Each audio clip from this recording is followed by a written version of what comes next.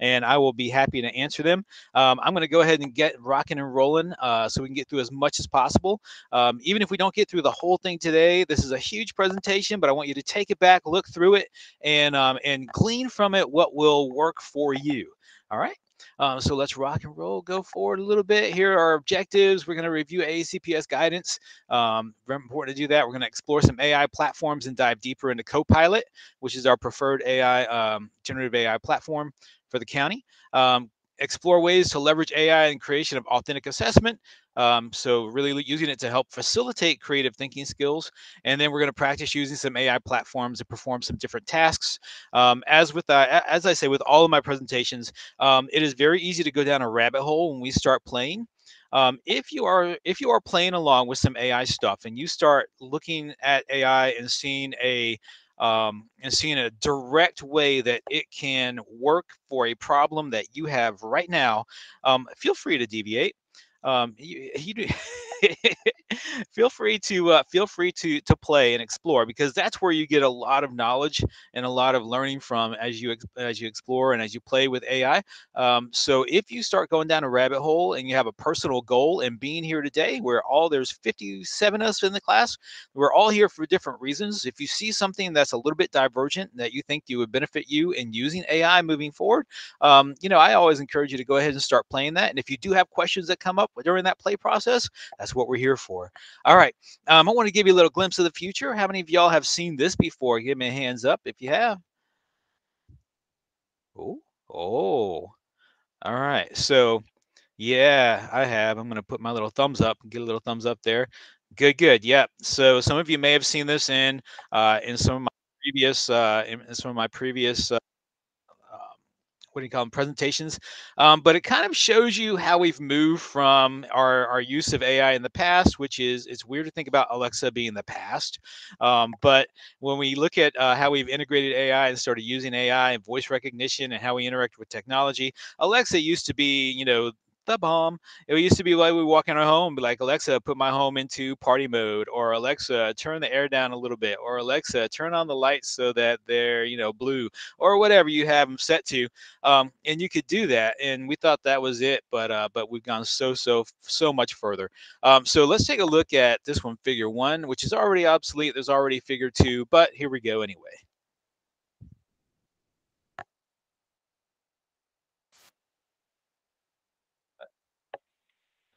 Actually, I've got to present it as a tab because I don't think you were getting video there, or I don't think you're getting audio. So let me present that as a tab. Yeah, that's right. Yeah.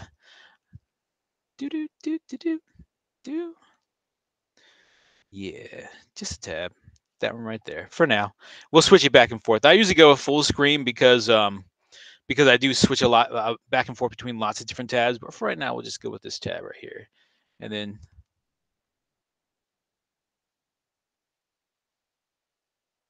hopefully we'll have audio, or it'll just hang up and be terribly embarrassing. All right.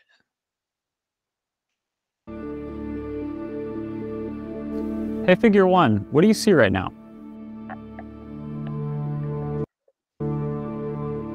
I see a red apple on a plate in the center of the table, a drying rack with cups and a plate, and you standing nearby with your hand on the table. Great. Can I have something to eat? Sure thing.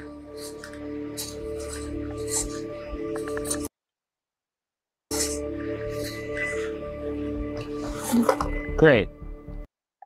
Can you explain why you did what you just did while you pick up this trash? On it. So I gave you the apple because it's the only edible item I could provide you with from the table.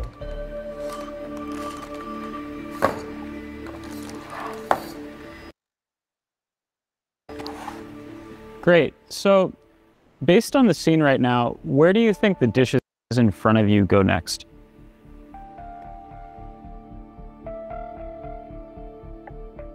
The dishes on the table, like that plate and cup, are likely to go into the drying rack next.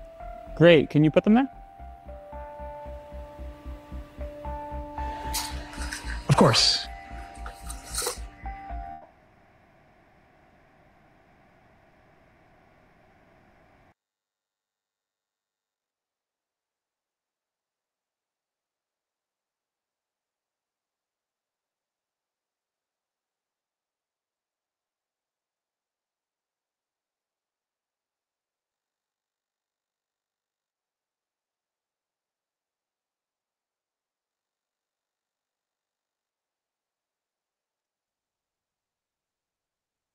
Hey, Danny, are you still with us?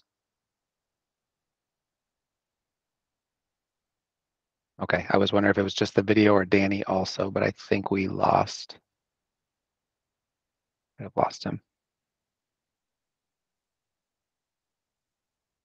We'll give it a couple seconds here.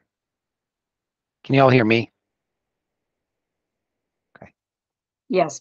thanks.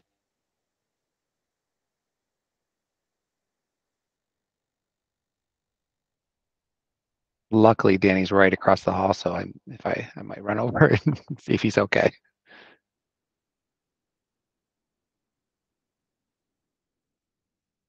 The video was kind of stuttering for me, but I didn't know if that was my home network. No, it was stuttery for me too. It looks like he might be working with it here.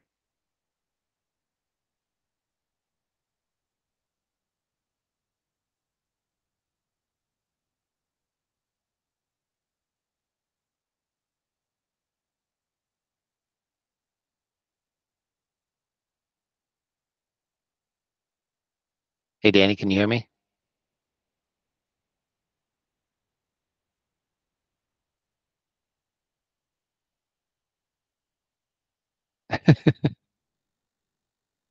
That robot did sound a little bit too human for my taste.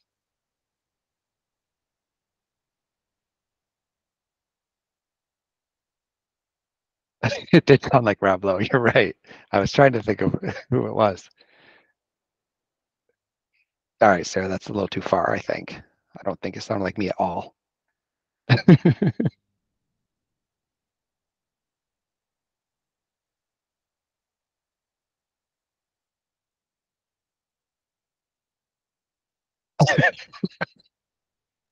Danny, you're muted. We're glad you're back. They're making jokes at my expense. Oh, Save me. that was so anticlimactic right there. Yes. Sorry about that. Yeah, I started. I think the video just pushed it over the edge. Like that was just too much. Too much. We're gonna see if I can go back to presenting away.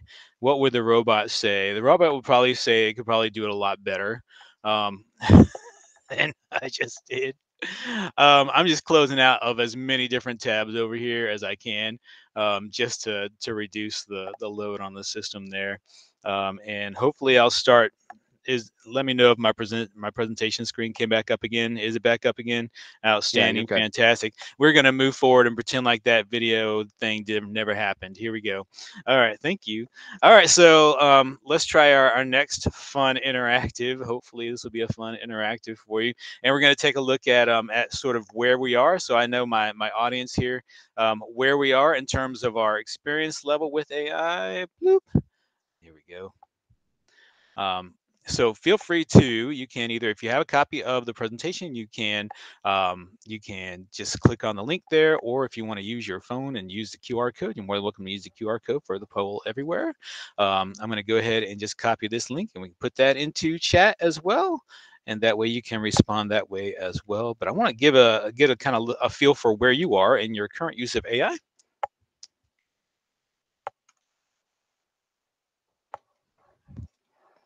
There we go. Good, good, good. All right, and there are actually 3 different slides, 3 different polls. Feel free to go ahead and move on to the next ones if it gives you that opportunity to do so. Love that. I'm gonna let you have the QR code for a bit more. Novice, beginner, intermediate. Good. I'm gonna see if I have any advanced people. We have a couple of advanced people. Would you consider yourself advanced? And no experts. Fantastic. So no one's gonna know more than I am. Hurrah. So there we go. That's where we are with our experience level. Let's go to the next one. I just want to see sort of how you're using it. And I love these for the word clouds. If I go back to the word clouds there, feel free to just put in what you're using it for. Give me an idea of how we're using those, how we're using our AI. Yep, yep.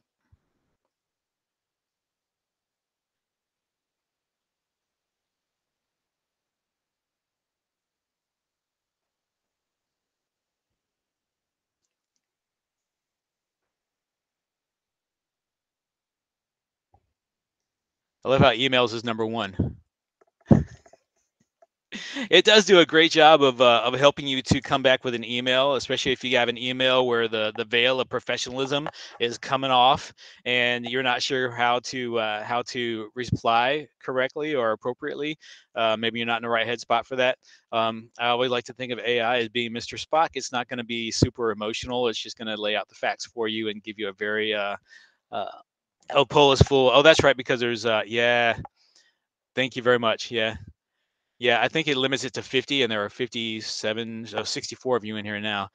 All right. For those of you who are responding, thank you very much. For those of you who are not able to respond, I apologize for that. Some of us use it every day. Some of you use it like a few times a week, sporadically. I am in the everyday camp myself. I use it every single day now. I think I go into my office and I think about what the most tedious thing I'm going to be doing today is, and I find a way for AI to do it for me. And so we'll talk about that a little bit moving forward. But what is the one thing that I do not want to do today? What's the one thing that would probably take up the most time, but there has got to be an easy way to do it? I would use AI to do that. So sporadically is where we are. I'm in the everyday camp. They're good. That's a nice normal distribution there. All right.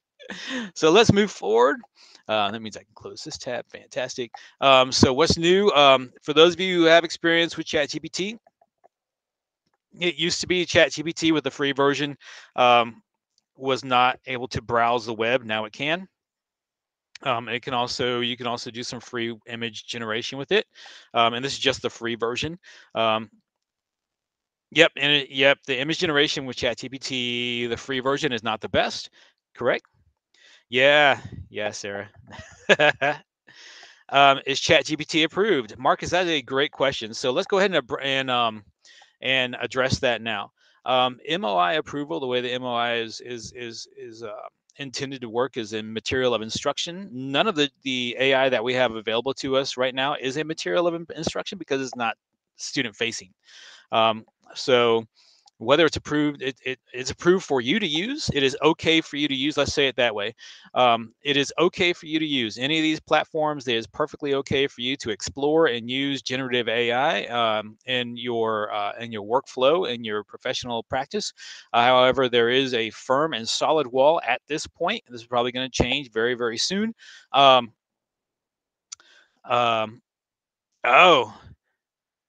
yeah, that's a good point too. So to short answer, yes, it is approved for you. Yes.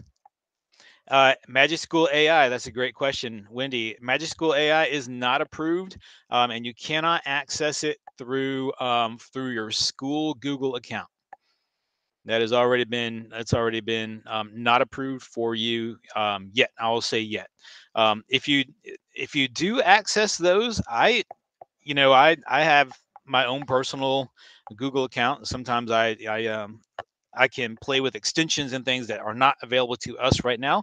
But you're always welcome to use your own personal. We can't tell you what to use and what not to use on your own personal account.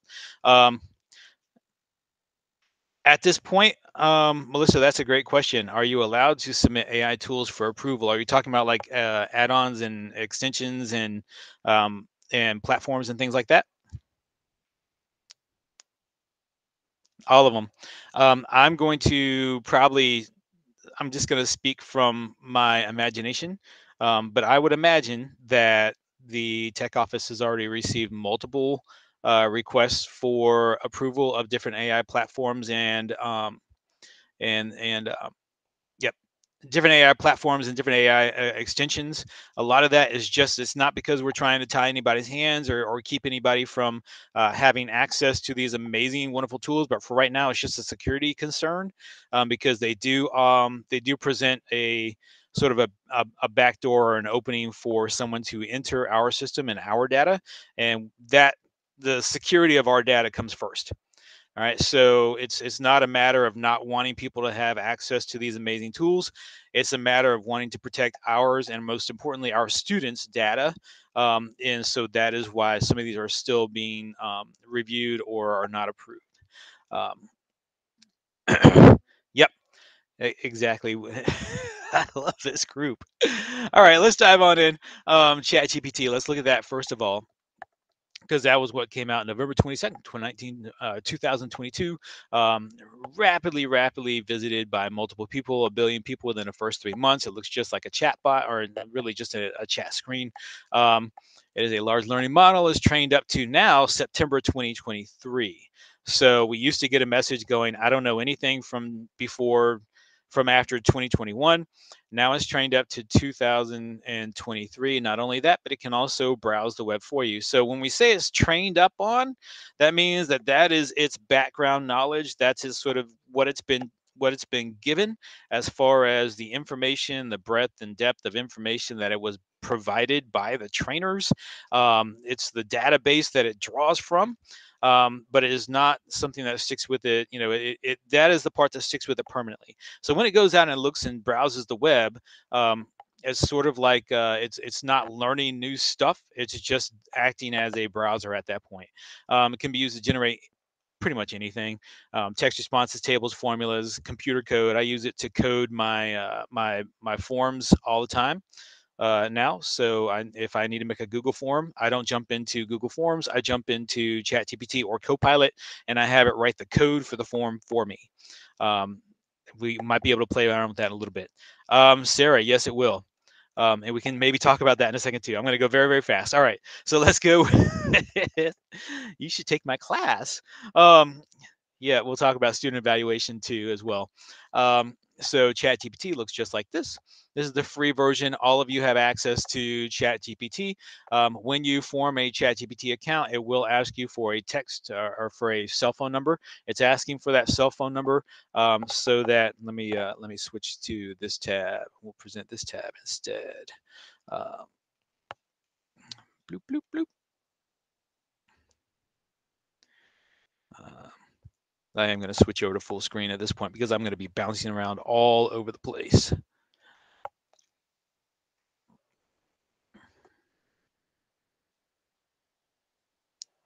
All right, we'll see if it doesn't kick me out this time for asking too much of the system.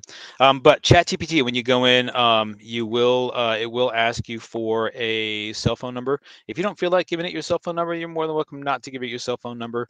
You don't have to make an account. I'm not advocating for these accounts. I'm just simply putting out there applications and programs that are available to you. So when you are when you sign up with ChatGPT, you're more than welcome to use your school account. Here you can see my little school icon up here. I'm using my Google account with AACPS. Over here is every chat that I've ever had. It saves it all over here on the left-hand side. It's just like chatting sort of on your phone. I don't need that because I already have it on my phone. There is an app for it. This is the free version. I have my personal account that I pay 20 bucks a month for, that I have the app on my phone for. But you can do pretty much anything. You can attach a file if you wanted to attach a file. So a lot of times, like I will attach a large data file if I want to analyze that data inside that file. It will do that for me. It'll run all kinds of statistical tests if I need to. If there is a feedback or a survey that you sent back and you want it to analyze and summarize that survey, you can get the feedback from if you have that as a file, you can certainly have ChatGPT do that for you. If there's a large PDF that you want to summarize or write questions about, that is like if you have a PDF article that you want to have your students summarize or have your students answer questions about, you can attach the file and say, please write me 15 multiple choice questions about this article or about whatever's in this PDF. Please summarize. Please make a presentation outline based on this PDF. So there are all kinds of the applications are limitless at this point. And then, of course, if I wanted to, I can just go back in time. This is for those of you who are asking about evaluating students. This is my evaluation for like a demo evaluation that I do. We'll do that in a second. But I can also go back. I can search these sometimes if I can go up there and search. I can go all the way back in time to the last time I wanted to. If there was a recipe I had or something like that, I can always go back in time, pull it back up again, and then yeah, there it is. My dark chocolate mini bundt cakes. So this recipe is one that I had ChatGPT do for me. It was absolutely amazing. If I wanted to share that, I could just go to share, and it'll give me a link for that.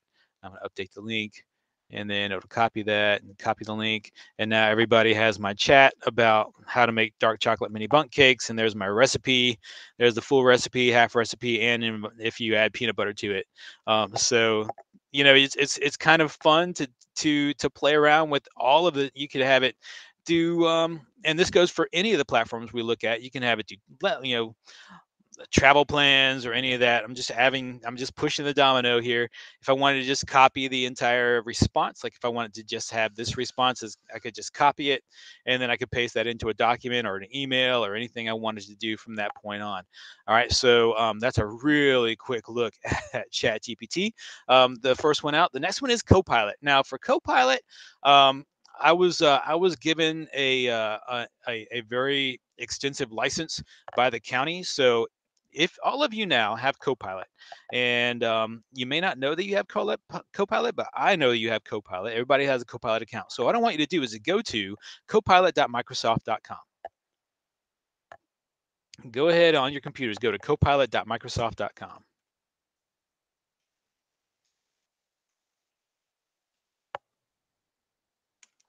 And when you go there, yours will probably look a lot different from mine, and that is okay. But in the upper right-hand corner, you might, if you've never used Copilot before, you might have a little button there that says sign in.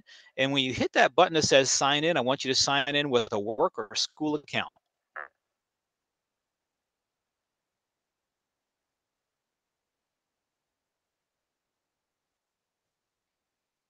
But I want to make sure that everybody has access to Copilot. So if you're, and I'm just in my Google Chrome browser right now, and it worked perfectly fine there. So I want to make sure everybody has access to Copilot. Mine is going to look a bit different from yours because with my license, I am connected to my 365, meaning that I can jump into any of my files at any time, connected to my iCloud, and I can do any kind of full analysis or summary. I can pull multiple. Excellent. Give me those thumbs up. Let me know you're in. I can pull multiple different files. I can. You click the button in the presentation. It didn't work.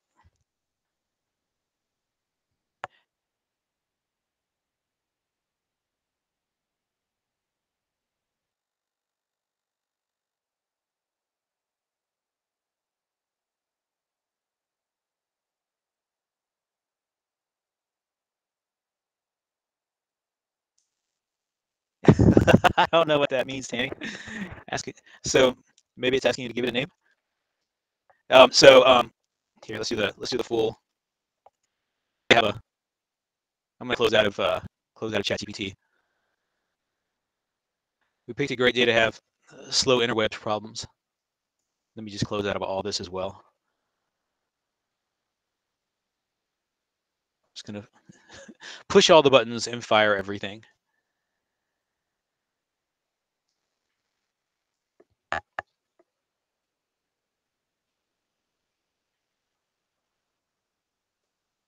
Let it reload.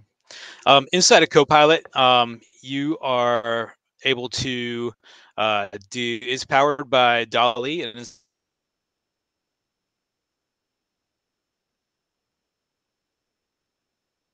powered by ChatGPT 4. That's the one that I personally pay $20 a month for.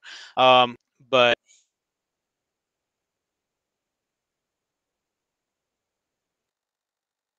are able to make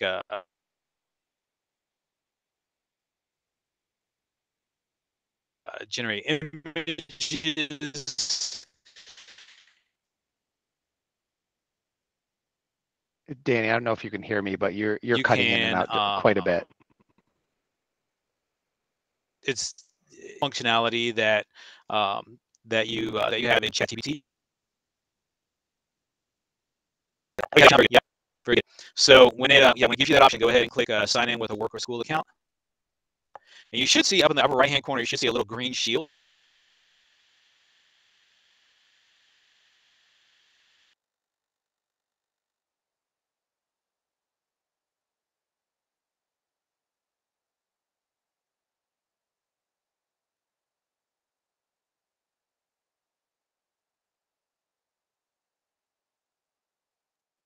Yeah, Danny's frozen again for me as well. Sorry about that, everyone.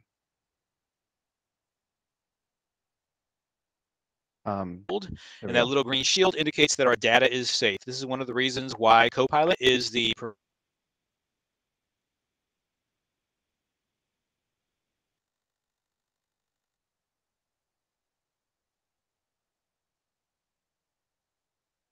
Hey, Danny, can you hear me? That's right, Marcus. Students do not have Copilot.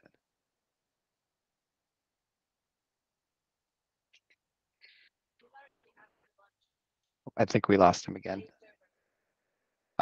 If any of you were able to get into Edge, like he was saying, if you didn't hear him, upper right-hand corner, it's a little greenish, bluish, like he said, shield, which will pop up a side menu where you can chat with Copilot. That is the one I use pretty often when I have questions or need a little assistance with a task. Not sure if he'll get to this, but just a heads up, on the other side of the house, we do have teachers also have access to gemini.google.com, which is Google's AI bot. So if you are an Edge is Microsoft's browser, so Microsoft Edge uses Copilot, and then you have Chrome. They have Gemini is their generative AI counterpart to Copilot and ChatGPT. Yeah. If you're using Chrome, yeah, you can go to the Copilot site and use Copilot through Chrome. I'm assuming you can use Gemini and Edge if you wanted to as well. I saw someone did post that there's possibly plans to introduce Copilot's sidebar menu to engage with the browser window, which is pretty cool. So whatever you're searching for, you have Copilot to kind of assist you. Yes, I'm in there right now. So Gemini, you can go to gemini.google.com in Chrome. There's Danny. Yeah, I came back. I am having the worst ever. Thank you for filling in. I really appreciate that. But yeah, I'm having the worst ever tech day over here. All of a sudden, ironically, I'm having the worst ever tech day over here. All right, I've closed out of just about as much as I possibly can. Danny, if there's something my, I can pull up and share my screen, maybe that would help if you want to guide me. I'm happy to do that. Sure, absolutely. Yeah, if you let's see. I'm just trying to. If you want to, yeah, just pull up the presentation. That'll work. We'll do the landing the jet from mission control, from the control tower model of a presentation. Just bringing it up now, making a copy. Perfect.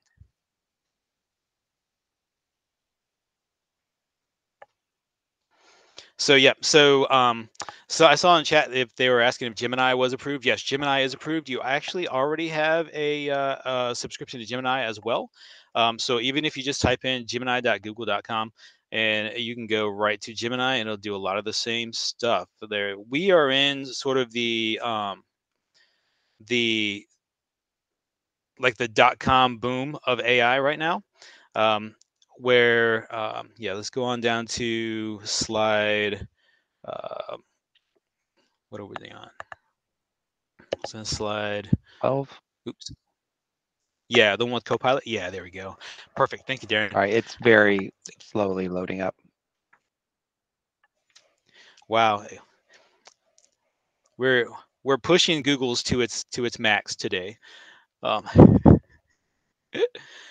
So yep. So Gemini and Copilot have a lot of the same functionality. They both actually. I pulled it up today when I was getting ready for this presentation, and it was it said that it also protected our data as part of our license there. So excellent. Significant differences between Gemini, Copilot, and ChatGPT.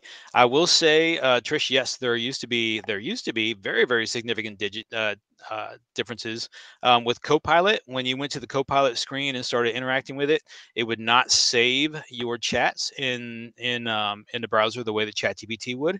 And so, if you close the browser, if you hit new topic or something like that, then everything you made would go away forever. Yep. And so, but now Copilot will actually save your chats over on a sidebar. They store it over on, for me, over on the right hand side. There's a little button with a little sidebar on it, and you can just push that and it'll go over and it'll save your chats in there now. And so that is a huge advantage, because oftentimes when we go to a generative AI platform, a lot of times what we will do is we'll start something and we want to go back and work on it later. And so the ability to do that now inside of Copilot is absolutely massive. They are coming out with new applications and new features inside of Copilot and inside of Gemini and inside all of these platforms they're rapidly changing all the time. I will say one of the things I miss in Copilot now is that we used to just be able to go in there and I can hit the little microphone and talk to it, and I would be able to talk or speak my prompt into Copilot, and then it would talk back to me. Um, but now that seems to be not there anymore. Inside of my license, I can toggle back and forth between work and web. Web would be most similar to what you have with your member licenses. To where you basically just using it the same way that you would ChatGPT or Gemini. A lot of them are going to be very similar. I like to kind of just go back and forth between them and see what's new in each of them. If you're in Copilot, what I want you to do is go ahead and try to generate an image. Whenever I'm generating images with Copilot, I'm just going to, Darren, if you want to demonstrate generating an image, you're more than welcome to do that. Or anybody else, feel free to generate an image. All right, what do y'all want to see? Let's do an image Okay. of a. Yep. Sorry, I just asked it to create an image of like a roller coaster riding a function, because I used that as an analogy in calculus, and it was able to do that. So I did ask it to make a celebrity with something else, and then it said it couldn't use copyrighted images of actual people. That's correct. We one time when we were in a professional development, we wanted to kind of test it out a little bit, and so we said we want to see a picture of Joe Biden surfing while holding a beer, and it would refuse to make it. So it knows that it's an educational license, by the way. So this is one of the things I point out, is that there are guardrails as to what kind of images that you can create using this generator and using this license. So yeah, that's definitely something to be aware of. We were eventually able to get it to make a picture of a distinguished gentleman in a suit while surfing while holding a beverage. So you can work it around a little bit there. I see we have some Copilot images coming up over there on the sidebar with Darren. There's a chicken riding a dinosaur. Fantastic. And you can always go in there and you can make them more photorealistic. You can make them look like a stained glass window, make them look like a watercolor, make them look like a charcoal drawing. This is really, really good, especially if you're in visual arts and you're talking about like different styles or different there you go, different styles or different media or things like that. This is a really good way for students to be able to see that, because not everybody knows what encaustic is, or not everybody knows what a reduction is, or something like that. So this is really good for students to be able to and for teachers to very, very quickly find or generate images for them to show their students as exemplars. That's a great application of this. Who owns these images?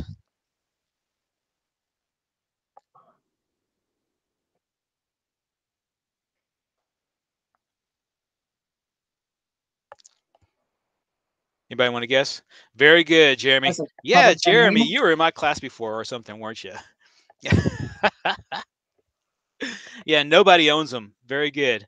Nobody owns these images. Nobody can copyright these images because these images are not made by people. These images cannot be attributed to a person. They are attributed to a massive data bank yeah. So they're very much like nobody owns these.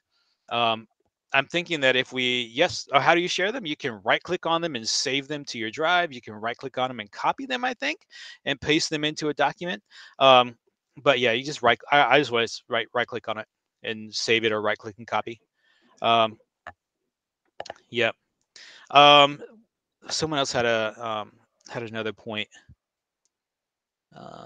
Oh, that Magic School AI. Yeah, that is locked down for AACPS accounts. There, that's lovely, lovely.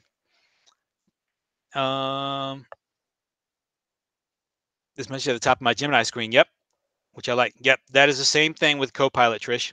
Yep. That's exactly the same. And that's why we use those, because they do protect our data. With that being said, we still never want to enter personally identifiable information into a generative AI platform. So you want to scrub. If you have a data set, or if you have a list, or you have a table, you want to scrub any student names, student emails, student ID numbers, addresses, any of that information that's personally identifiable information. That information is protected. It's federally protected, and we do not want to share that with a learning model. So even though it says our data is protected, I always go the extra step. Never enter any personally identifiable information into a learning model. That's just best practices for right now. Let's see. As far as I know, I think I saw a question about Copilot limiting the number of images. No, not anymore. You can make images all day long. We used to have like tokens, and like you would run out of your tokens. Let's see. Here's what we all need today. What is that, Sarah? It's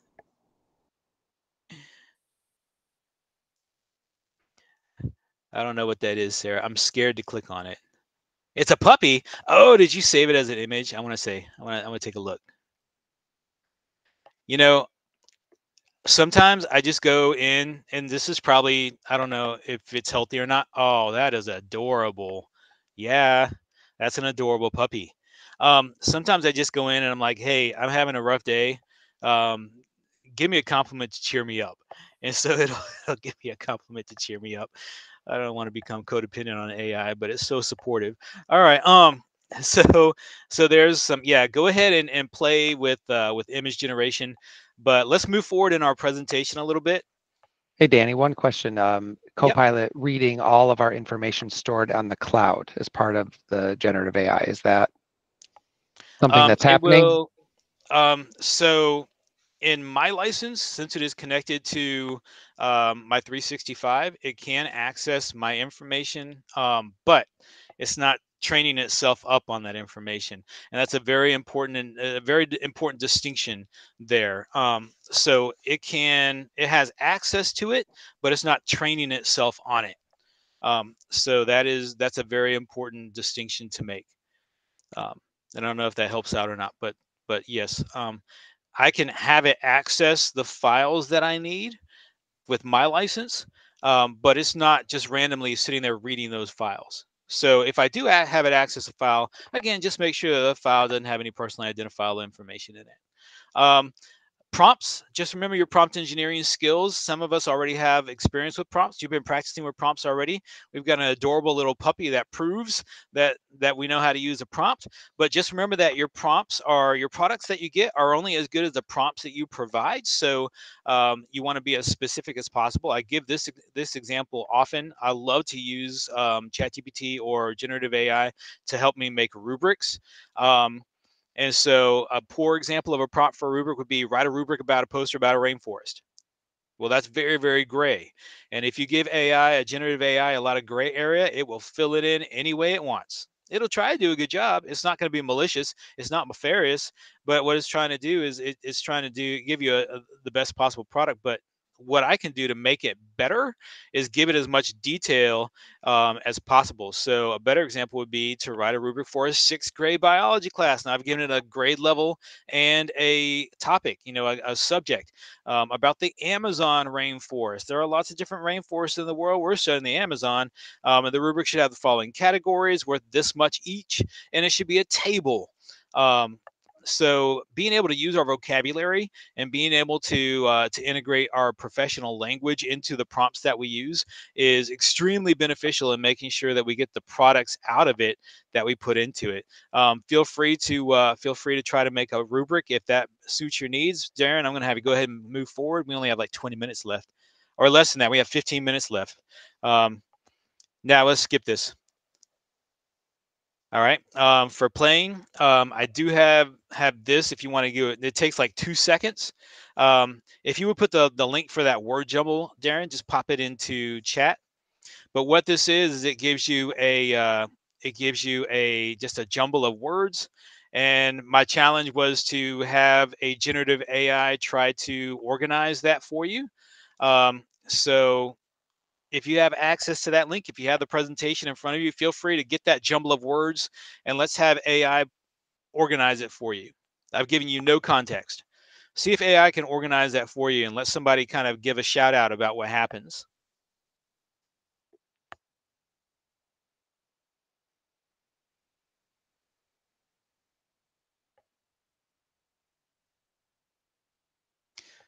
Darren's demonstrating for me on the screen. Very good.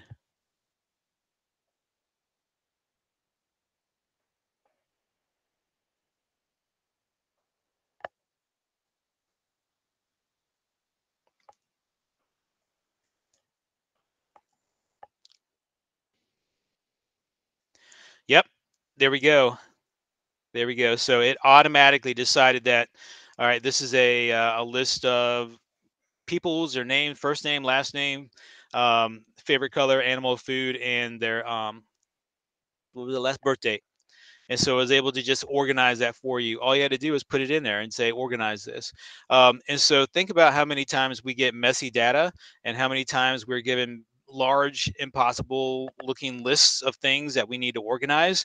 AI is very good at detecting patterns and helping you organize those patterns and make it make sense. So that's just a little exercise and showing off the showing off some of the capability of AI. Darren, go back to our presentation. We'll go to the next screen. Bloop. Hey, Danny, would we want to be careful with that data though, since it includes birth dates and last names? And... Yes, so that's an example of that would be PII if it were not completely fictitious and made up by me. Got it. Yep. So that was that's a great point. That anything that does have PII, you don't want to introduce that, but that particular list was made up entirely by me, so it's completely fictitious. That's a great question. Using the AI to convert a quiz to code. Anybody interested in doing that?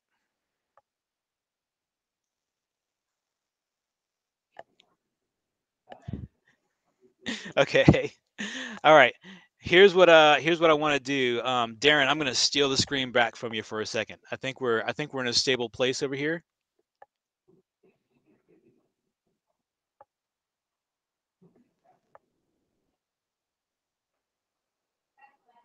Thank you. All right. This is one of my favorite ways to use AI lately, just because we've been using and making a lot of forms and a lot of evaluations. And so let's see. I'm going to just present a tab. Just keep it running real low. All right, so what I'm going to do is I'm going to go into Copilot. You can use whichever one you want to. They all are powered by ChatGPT 4, ChatGPT. So they all sort of have the same background capabilities. But let's go like this. I'm going to say, please generate a multiple choice survey for a party I'm throwing. I want to know people's favorite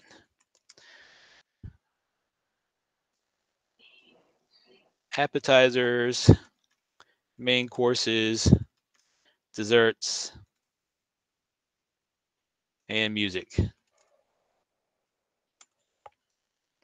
All right, so I'm just having to make a little survey for me. It's all multiple choice. Ask it. All right. And so it came with a survey. And I'm just doing this for this point. I'm going to go like this. Please generate the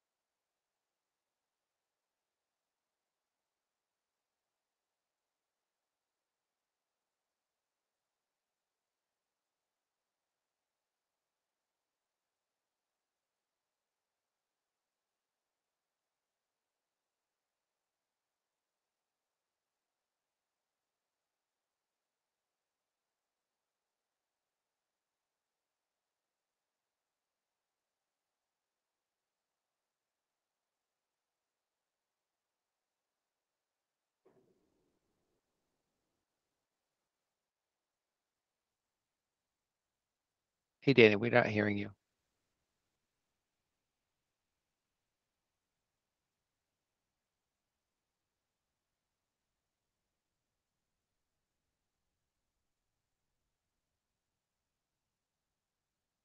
Okay.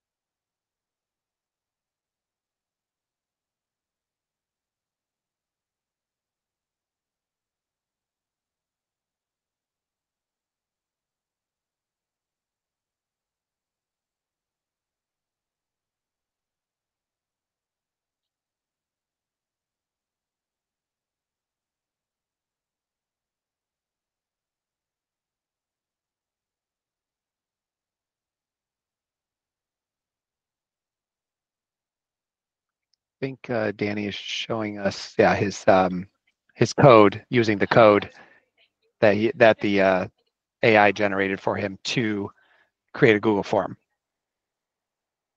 I'm going to do my best. There we go. Going into the script editor, which would be where you put your HTML code that was generated, which I've definitely done. Also using it to write Excel formulas for me. I don't know if I could do some of my job without it.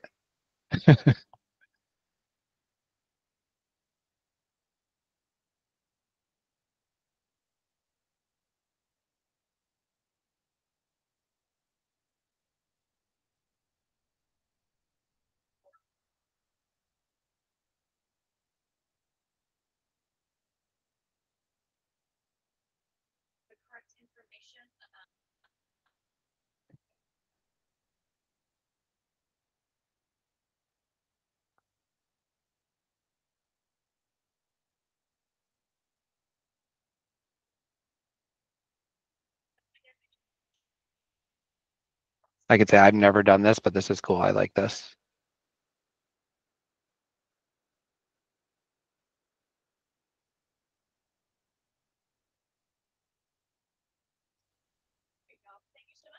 So he told the AI system to create a Google form that did this, and then it just used Google to do that. He used the Google. So he used he actually used Copilot. He put in the prompt to create the survey questions, and then he asked it to then turn those survey questions into the HTML code that he could then use to use the app script to create the Google form. So it generated the survey questions and then the HTML code that you could then use to generate the actual survey. He was saying earlier we had access to the Google AI too. So does Google have the ability to do that without having to spit out the code first? Like you could just tell the Google AI generator? No, it wouldn't just create the form for you. No, you'd have to get the script to go in the background that makes the form do what it does. Okay, got it. Yeah, I asked it to create a Google form quiz for a lesson that I literally just wrote, and it gave me the questions, but then I had to say create code for Google form, and it just I popped it in, and I'm blown away. Yeah, it's cool, huh? I think I'm confused by that middle step. It's like create the code. Where do I put the code? Am I cutting and pasting that somewhere?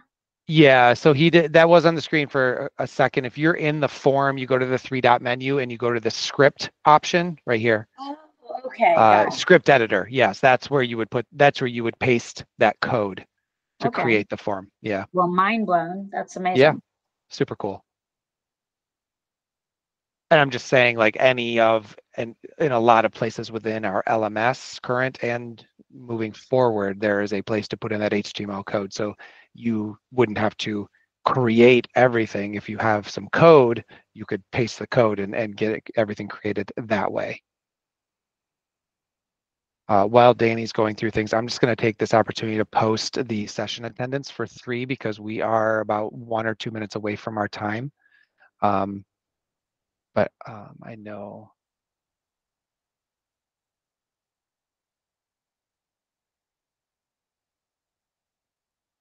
I will say this has been a lot of fun. Tons of really good questions. I think kind of took us in lots of really cool directions. So I appreciate that very much.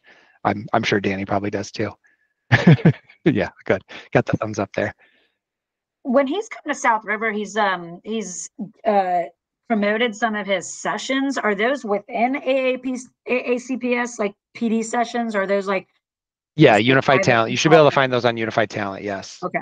Okay. Great. Thank you so much. Yes.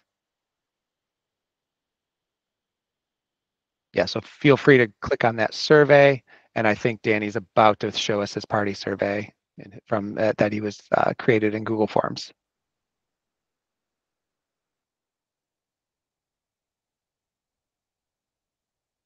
There we go. That's sorry, that's freaking cool. Nice. So just replace, what are, mini spring rolls with, what's the capital of whatever,